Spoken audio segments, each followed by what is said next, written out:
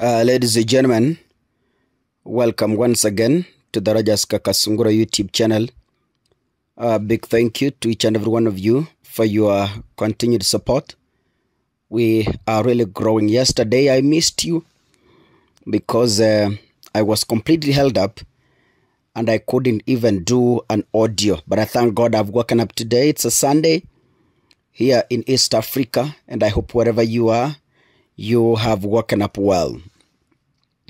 The International Monetary Fund, it's monetary or monetary, but I think it's monetary fund, the IMF, has told William Ruto to rethink the new environmental tax to avoid economic fallout.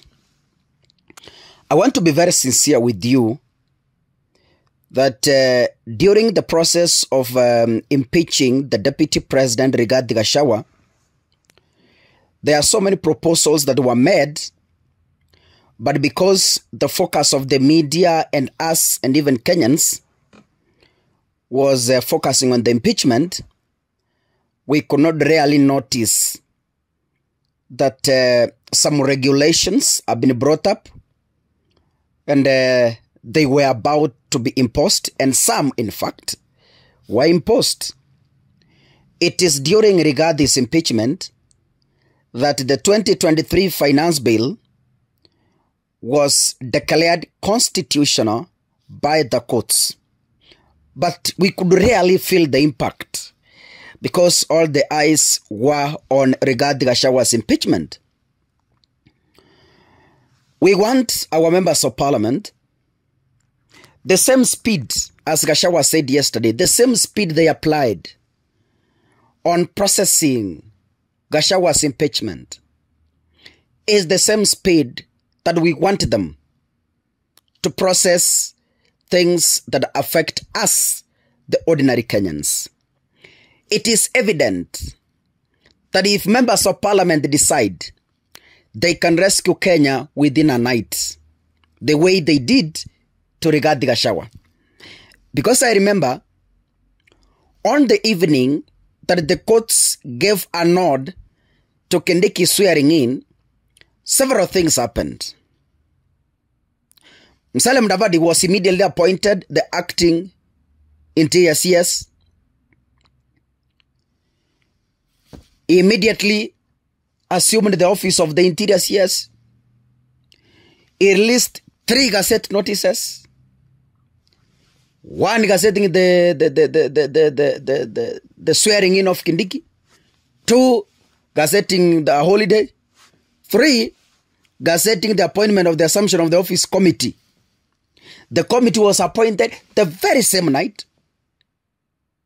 It met the very same night. The ground at KIC to swear in Kindiki was prepared the very same night. Visitors were invited the very same night. So it is so evident that if our politicians decide to rescue Kenya, they can do it in a night if they decide to do so. So,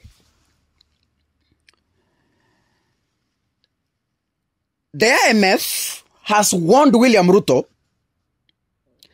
that the government might face consequences of enacting a new environmental tax proposal that was put last month in October when we were concentrating on Rigathi's impeachment. That is when they came up with this one, so that the Kenyans cannot notice.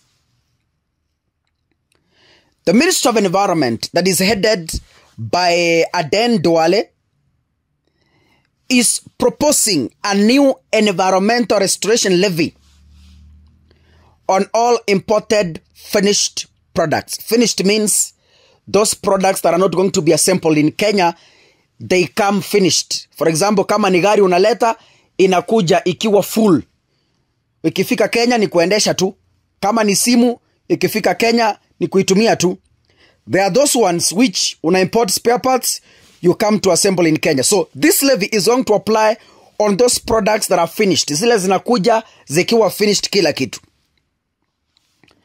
According to the IMF, it is advising Ruto that his government must be mindful of introducing such levies and steer clear of unintended consequences of conducting upfront an economic impact assessment before considering enacting the tax levy into law. So as we speak, there is no public participation that has been done on the same. This is where William Ruto always gets it wrong. This is why he gets it wrong. He is forcing some levies down our throat. He wants us to swallow. He doesn't want to know the effect to traders. But allow me to say this. I am not being tribal, but allow me to say this. Watu wa Murima ni wafanya biashara. A number of them, duka nyingi za masimu ni za Wakikuyu. This is not tribalism, but allow me to state facts. Wafanya biashara wengi wa magari ni watu ya Murima.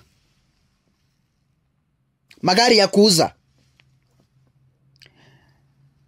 And if you are not careful,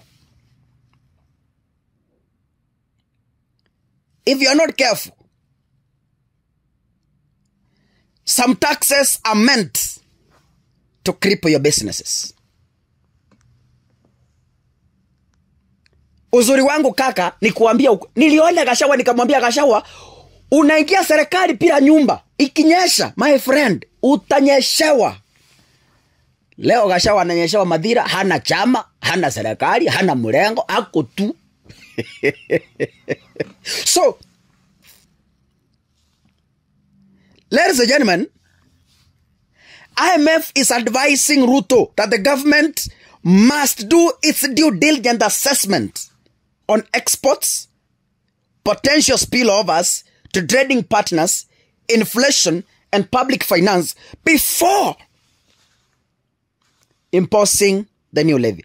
The IMF warned about the possibility of multiple taxation along the value chain. It has warned about the tax rates and the risk of overestimating associated yields by considering demand, elasticity, and administrative and compliance costs, including the feasibility of monitoring and enforcement. Ladies and gentlemen, sisi tuko kwa shida.